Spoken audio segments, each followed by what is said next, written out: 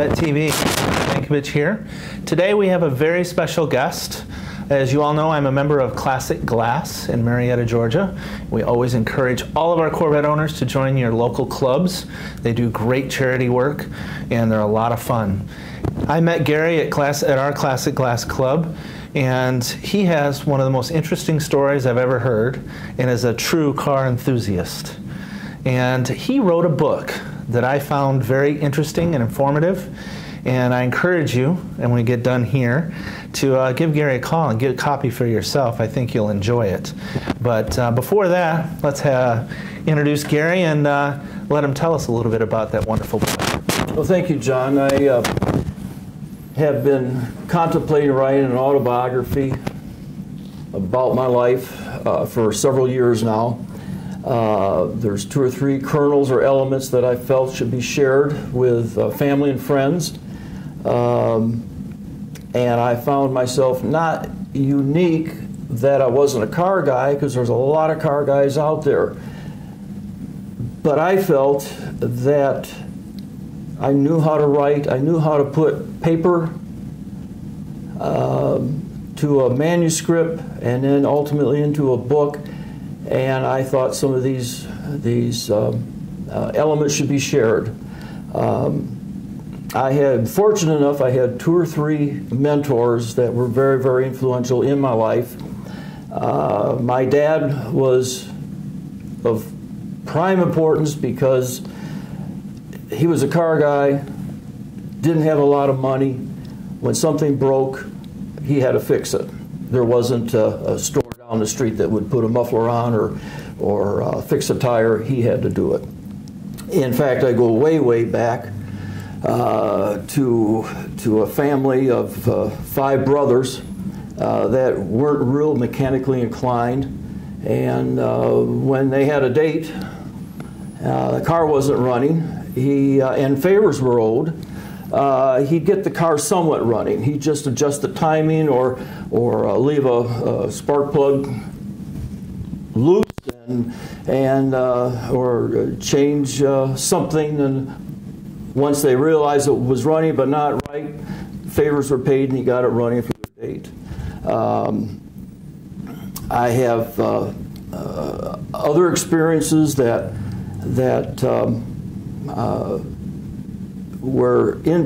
influenced my life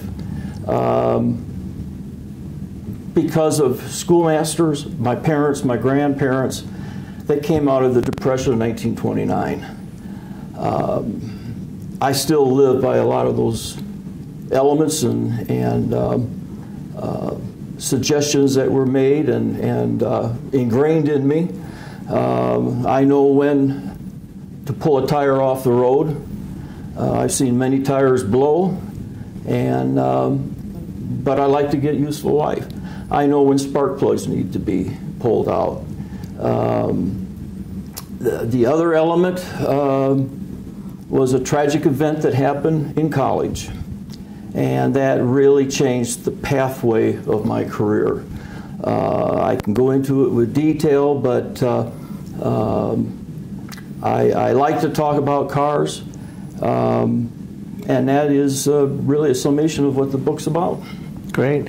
I know I had a lot of fun with it. I know something that everybody can relate to most of the time is your first car. Your first car is always your first love. Tell us a little bit about that story. I really enjoyed that. Well, I earned my initial money from paper routes, making pot holders.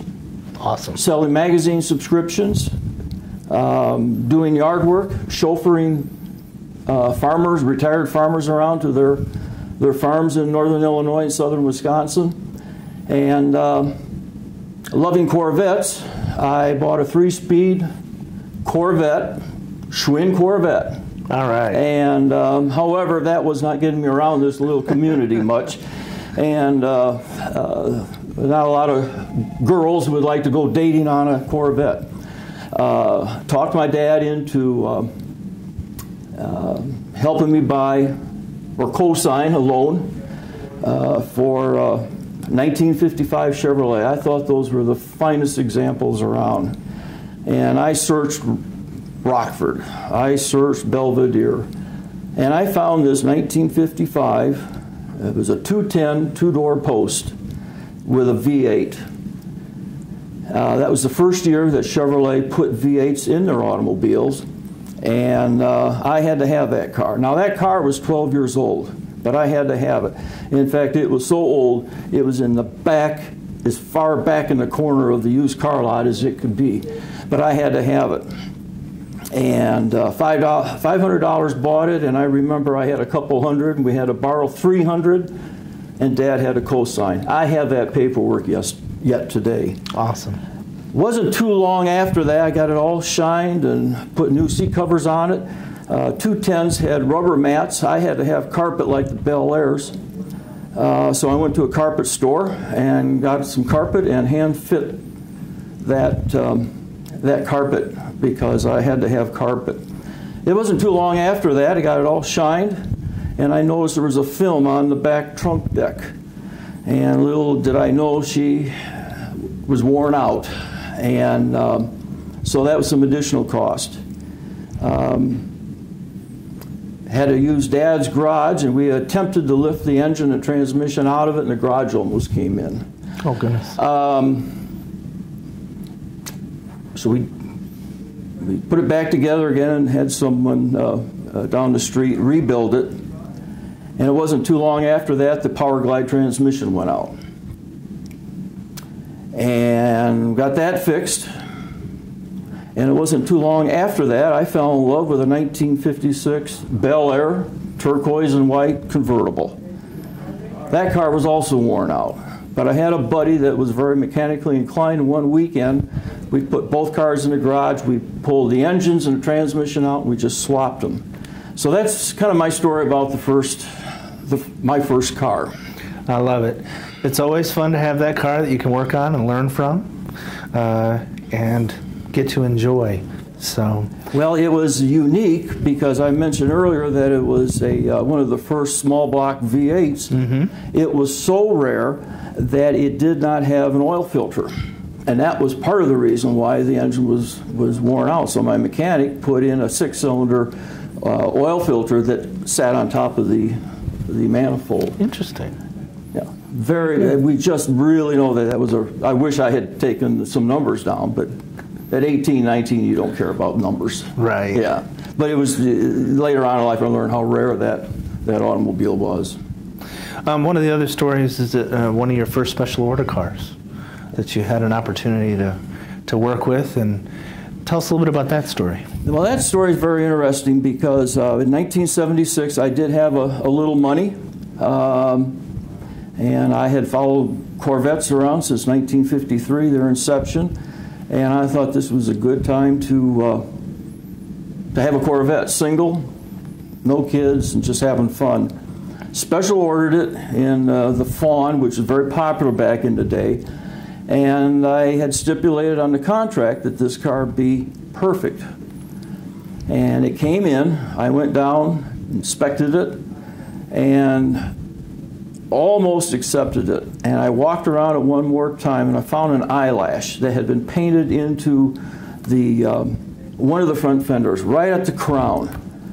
And I told the salesman, I said, you could buff it out, but I said, I'm going to know that there was an eyelash there, and I said, it just can't satisfy. So he said, well, I'll sell it. You know, that won't be a problem. And at that point, I thought, well, I better look at another one. So I special ordered 1977 Camaro LT, nice. Same color, and that was a great car. And so those are a couple of my first ordered cars. Very neat cars too. The Chevy and the Camaro and the Bel Air, very, very nice collection of cars. You could tell you were a car guy right from the start. So, folks, you notice we have some props sitting in front of us here, and when we come back, we're gonna give you a little show and tell about the information we have here for you. Gary, we appreciate your time. Y'all, don't forget Gary's book, A Pathway Along the Back Roads. It's a really, obviously not a huge, long book, a lot of fun, really some neat information, probably bring back some memories from your childhood. And you can get that book by calling Gary direct, emailing us here at the show at john@buyavette.net. However you'd like, we'll make sure that you have the opportunity to get a copy. We are here with Gary Pipple from Classic Glass and a good friend of Buyavette's. And as I had said earlier, we have some stuff to show. Gary, I know that you've brought some of our headlamps and some of our spark plugs. Tell us a little bit about that. When I was following my dad around, it really didn't matter where and what products he bought, just as long as they would fit in his old Hudsons and his old Nashes.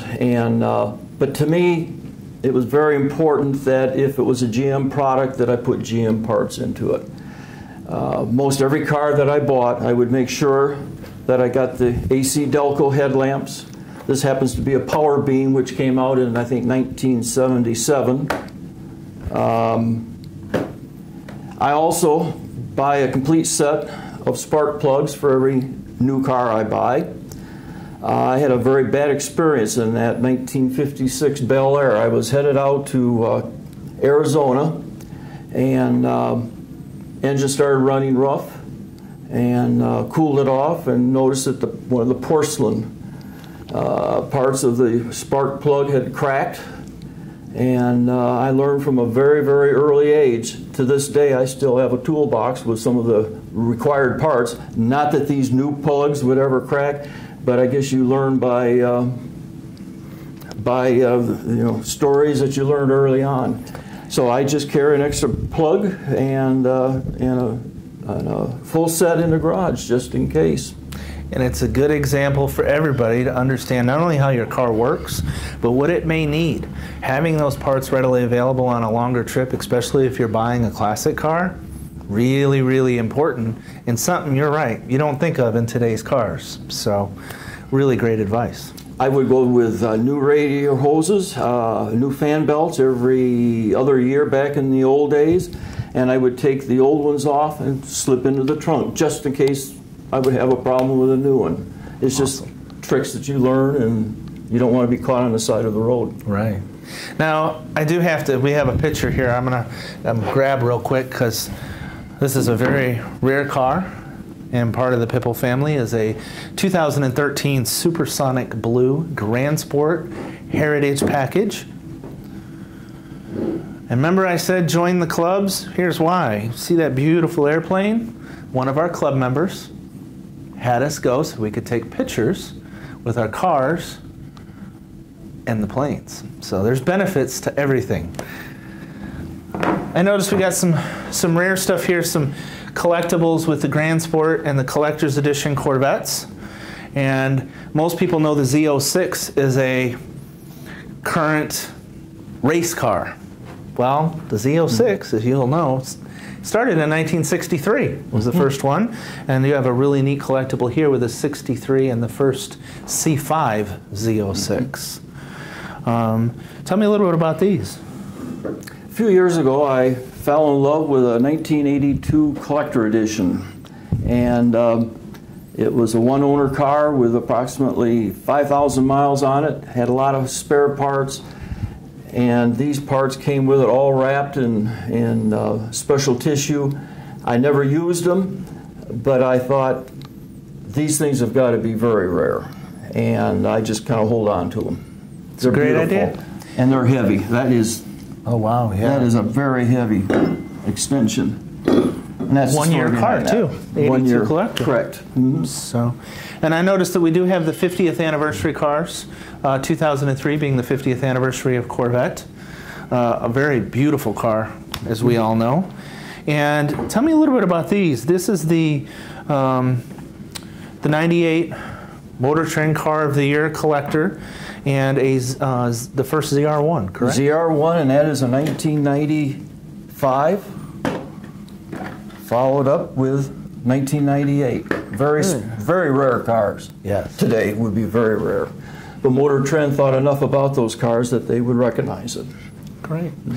Now Gary will be doing some book signings and such all across the states. And if you have any questions, always feel free to holler here at Buyavette, John at buyavette.net, and we'll also supply the information so you can contact Gary directly. We appreciate your time today here at Buyavette. If you have any questions, ideas, or suggestions, always feel free. We'll see you on the road.